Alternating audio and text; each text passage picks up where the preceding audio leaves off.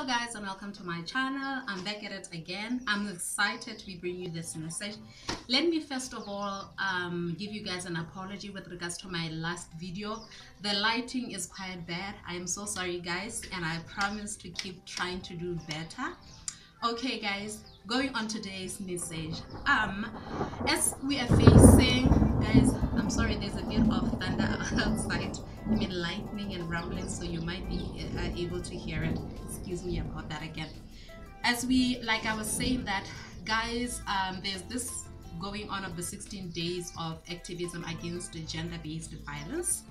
And I thought that since this is such an important week universal wise, I should come ahead and share a message with you guys, rather, and an encouragement to my fellow Christians, and you know what, to everyone else there who cares to listen.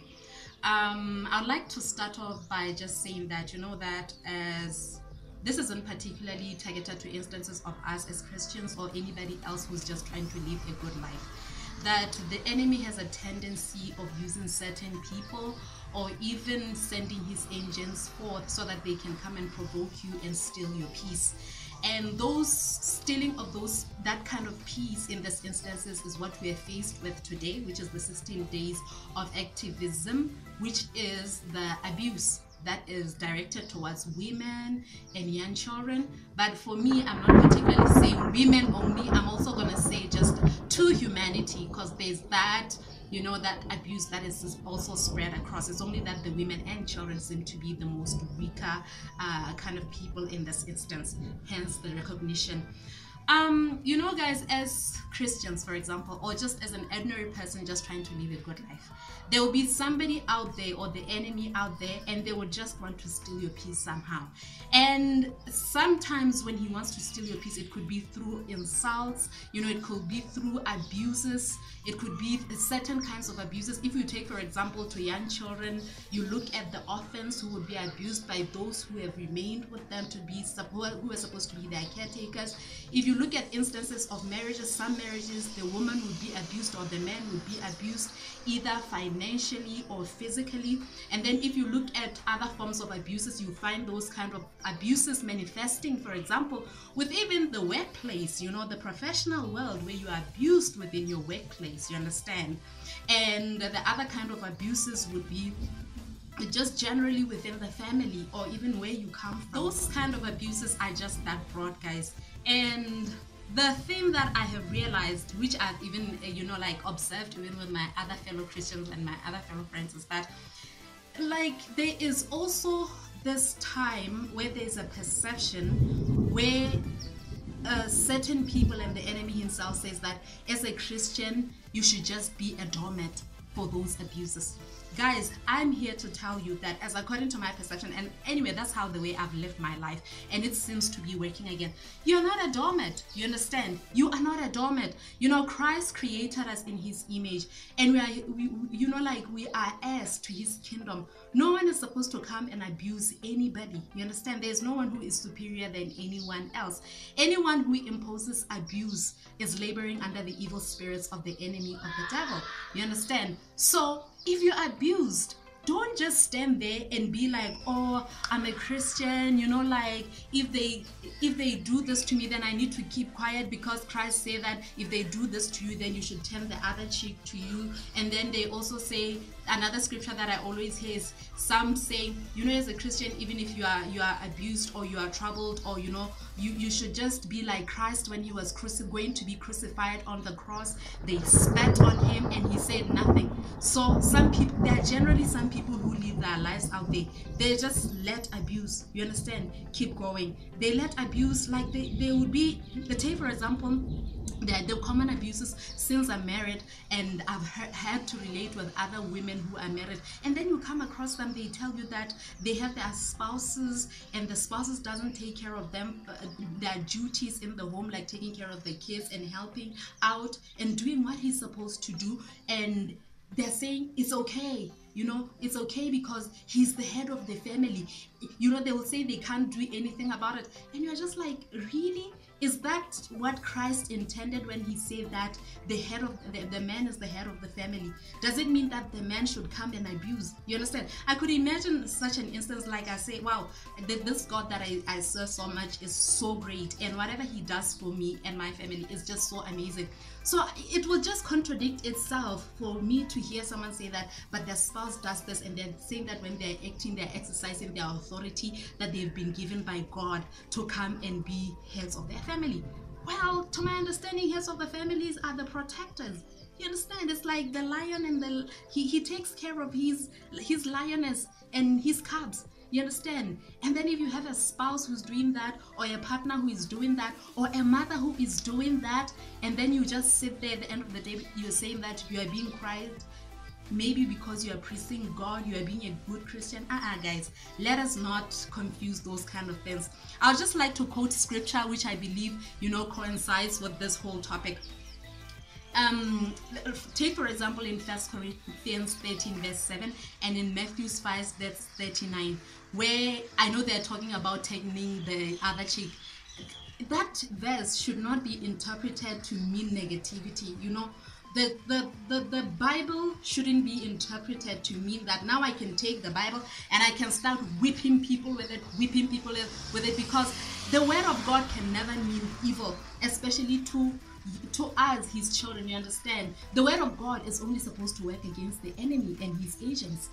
That's all it's supposed to work against. So if someone is taking the Bible and using it against you to abuse you, you have a right to say, no, that is not the kingdom of God. And what kind of a kingdom would you want if we are striving so hard to go to heaven, and then we get to heaven to find that this God actually is just misery, you know? So, and also, yeah, I call that a doormat mentality. I'd like to share with you guys something that I read recently. You know, and it's by a certain person called Aline Stevens, and this person is explaining the whole concept, you know, like of you are not a doormat just because you're a Christian. You should get rid of the doormat mentality. Stand bold and stand firm. As a Christian, you shouldn't be bullied around, tossed around just because you're a Christian. No. And this is what they're saying. He says that biblical service is not mindless. It's not robot-like obedience to demands of others. It is intentional and life-giving. The giver and the receiver are better people because of the act of compassion. It cultivates unity, closeness, and goodness in others that moves relationships in a positive direction. You see, it like for guys, you know, let us talk about the instance of obedience, and let us talk, for example, the instance of submission. If you're a wife, you're supposed to submit to your husband, but it has to be in line with, I believe it has to be in line with the way this person actually explains it. In that the relationship between you and your spouse, the relationship between you and your mother, the relationship between you and your co-workers, if it is done, you know, it should be done to cultivate unity between the two of you guys. It should be done to a positive direction. So you can take, for example, instances of, let's take, for example, the instances of living in a setup or a certain home. And you find that probably there is somebody there who is just the breadwinner. And you know that in some instances like that, not in every home that is like that, you find that that person actually, you know what, has the final say to everything. So they come, they say this, you're supposed to obey. They come and say this, they are supposed to obey. But guys, know that no matter what, you know what, no matter where you are and the position that you are in your life, is it financially or otherwise, know that no one has authority to walk over you. Just know that you are so important to God. You understand?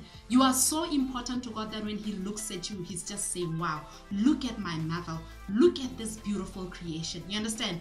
All that the Lord is working, the same path that that person has gone through, God has also has got something good for you. You understand? It's only that this race it's not for the fastest. You know, this race is run by people of this race of life. When I say this race, I mean the race of life, you know, like the life that we live.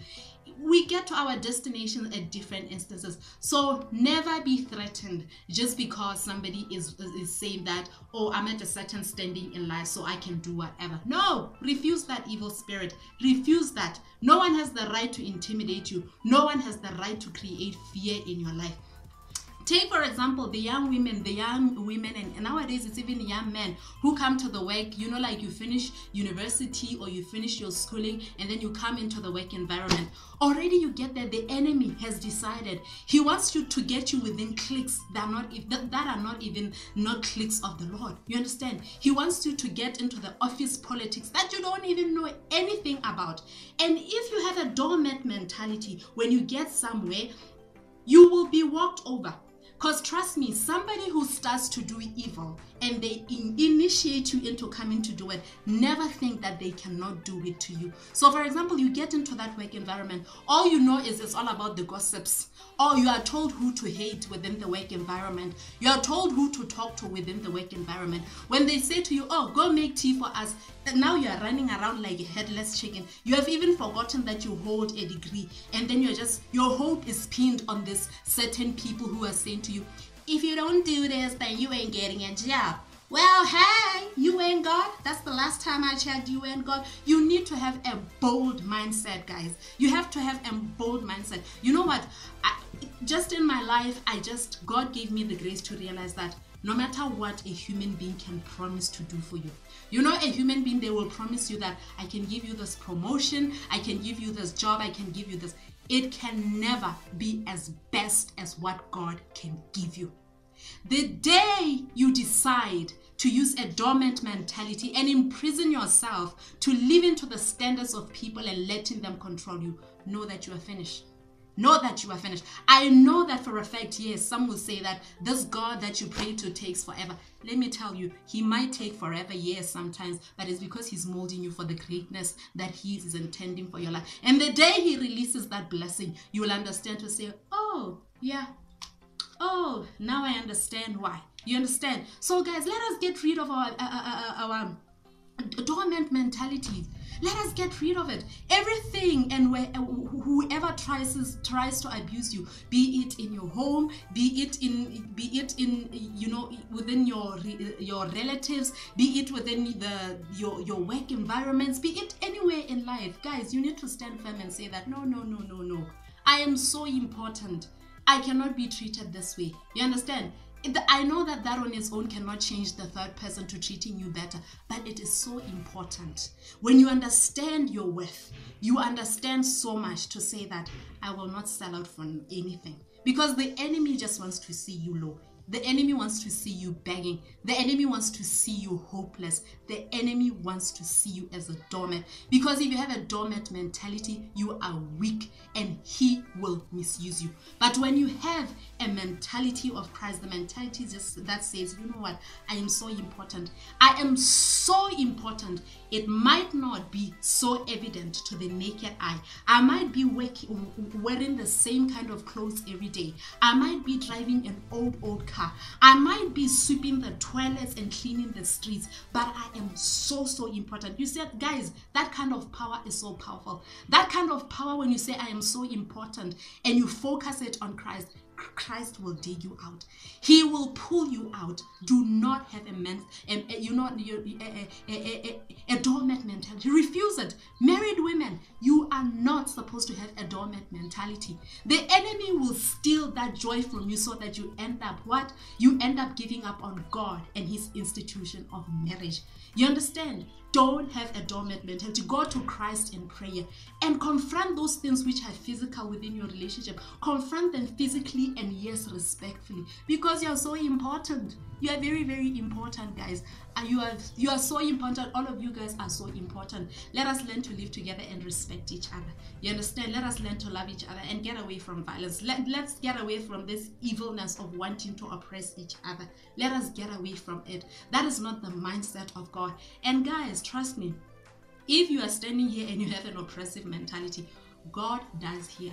Let me tell you, there are people who are true Christians out there, and when they pray, this is your time to repent and stop that. The Lord says, yes, don't go ahead against these people who are oppressing you and do revenge. If you see that you are oppressing a person and they are always so good to you, guys, trust me, if you don't repent, know that the vengeance is the Lord's. This is not a threat. This is just a fact. Some people pray prayers that work. You understand? And you just don't play with children of God. Guys, just let us get rid of this oppression mentalities, so that, you know, like in future there will just be nobody who abuses anyone. It is very possible. It is very, very possible. You know, our God is alive, and it is very possible. Let us get rid of those things. You know, if it's a stronghold from somewhere within the family lines, let us get rid of it and pray against it in Jesus' mighty name. Confront that which you can confront in the physical, and then those you cannot do that are beyond you, let the Lord do. With the 16 days of activism against violence, you know, gender-based violence, I'll just say, guys, know that you're not a doormat. It just starts from you knowing that I am not a doormat. My human dignity as an individual, whether I possess certain possessions or assets that are recognized in the community, or as if you have those assets, then you deserve respect, it means nothing. But my identity and my my dignity as a person is what actually matters. For the fact that I'm a human being, nobody is entitled to make me a doormat. You understand? You are so much of an individual. You are so loved by the Lord. Continue doing good to them, and still stand up and tell them, no, I disagree with what you're doing to me. If they are not talking to you properly, you tell them, no, that's not the way to talk to me. I'm also a person. However you rate me is your business day, but just don't be so evident as to my face, because I am important to me. Guys, wear the armor of the Lord so that you can be able to boldly proclaim these things, and don't let the enemy toss you around. Know that you are so important. Know that you don't deserve to be abused. You know that you deserve to be loved, because you are so special, and there is no one who is as special as you are. And for the fact that God created you, you were born into this world, know that your purpose, which is so unique, is so important, and no one has the right to come and hinder you from living and being. Stay blessed and know that Jesus Christ is Lord. Continue being beautiful, continue on looking good, and continue on praising the Lord. May the name of our Lord Jesus Christ be praised. Amen and bye-bye.